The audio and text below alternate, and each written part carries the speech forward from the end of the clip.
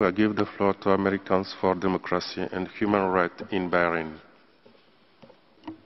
Mr. Vice President, we would like to call the Council attention to Bahrain violation of the Vienna Declaration and Programme of Action regarding the freedom of religion. Indeed, the VDPA highlights the state's obligation to provide for the right to freedom of thought, conscience, expression and religion. According to the VDPA, all individuals should be able to profess and practice their religion. However, the government of Bahrain discriminates against the Shia citizens. Indeed, the authority of Bahrain prevent the majority of its population from freely practicing their religion. They destroyed mosques, places of worship, imprisoned Shia clerics, and prevented the celebration of religious ceremonies. The repression of the Ashura during the Muharram is emblematic of the systematic repression of Shia religious expression.